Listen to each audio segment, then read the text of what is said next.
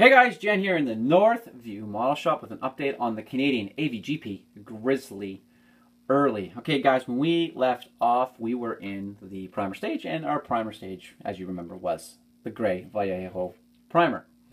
We then went forward and laid down some NATO green. And then we realized that you could also purchase some NATO green primer. So we could have eliminated 2 steps with 1, but we didn't, so now we've learned. So now we have it for next time around. So we have our NATO green. The whole thing is a nice couple nice coats in there, really laid in beautifully, letting it dry in between, obviously. Then follow in with the NATO black.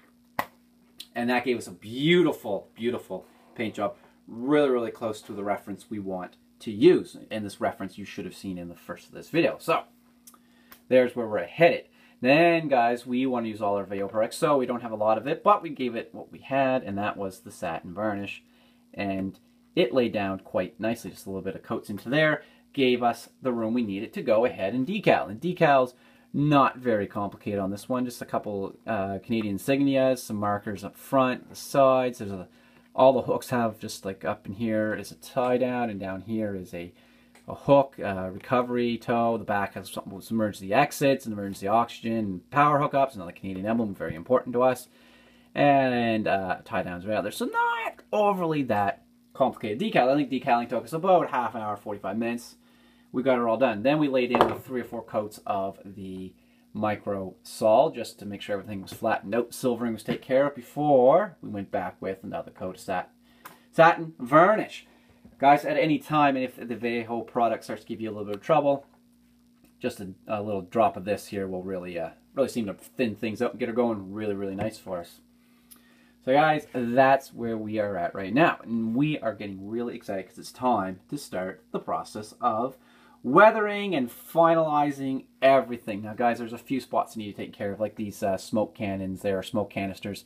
They need to be blackened, and the aerials up here need to be blackened, and there's a couple other things. Glass needs to be installed. Little bits like that, but what's really exciting is we've got a whole new line of Vallejo products, and we want to really give this mud and grass a little test ride.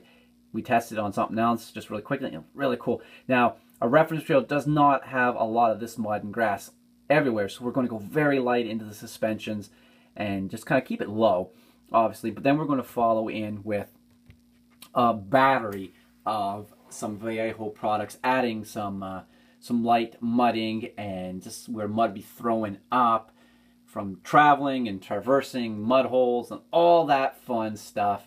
Maybe a stowaway frog or a grasshopper or a cricket or something like that. And that's when the fun really starts. So we're really excited for that.